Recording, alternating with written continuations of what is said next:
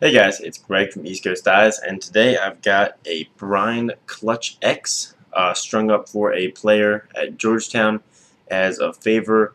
I strung up a head for one of the guys there, and a couple of his buddies really liked it, and so they wanted to grab some East Coast mesh.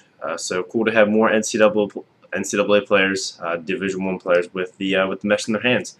So this is a Cluch X dyed by the player, dyed at Navy, which turned out pretty good. I think it's a super light, which sometimes super lights can take dye a little bit weird because the plastic's a little bit different. So I think that might have been the problem with some of the coloring here, is that it's a super light. So if you're dyeing a super light or a NAS or anything like that, remember to be careful because it won't take the dye quite as well. So when we were talking about what he wanted, he said that he'd always been a legit P34 guy.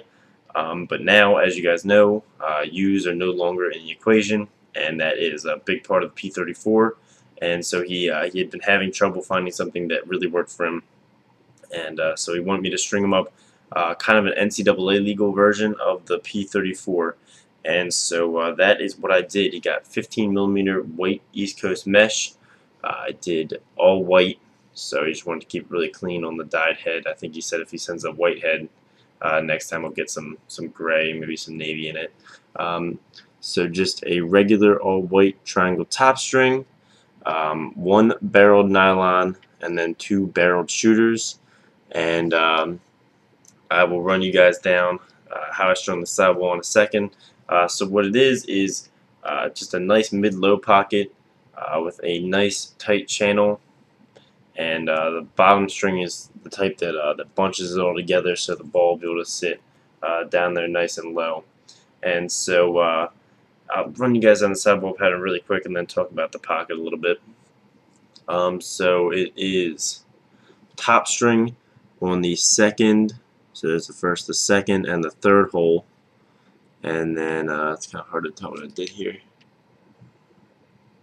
Yeah, there we go. So tie third, so top string uses the second and the third. Put my sidewall through the third. Then knot, skip, knot, and then skip, skip, knot. Then a 2 right here that skips 2 holes, and then a 1, pulling that 1 all the way down here. Then a 1, and then a 1 and a 1. So that's the sidewall for the Cluch X with 15mm mesh and sort of a P34 replica. I looked at a lot of pictures of P34s to really get an idea of what they do with their sidewall pattern. And I read a couple things. Essentially, the idea is to pull those top 3 diamonds down literally as tightly as they can go, if not a little bit more.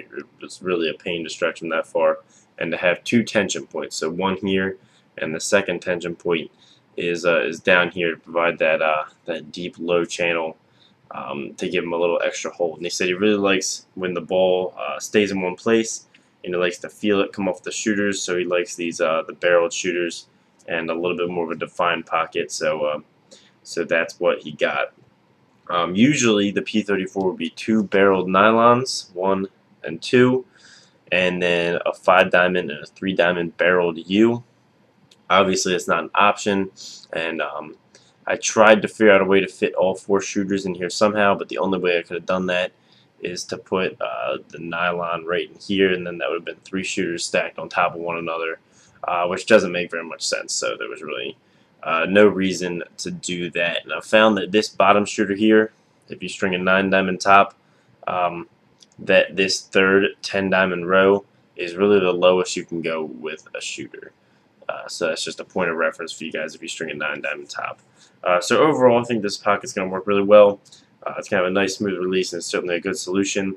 And the East Coast mesh is perfect for the new rules, and a lot of guys have found that in the NCAA because it just adds that extra little bit of hold that you need now that you can't have all those shooters. So anyway, guys, thanks for watching. Make sure to subscribe to my channel for more string videos and tutorials. Like this if you liked it, and have a great day.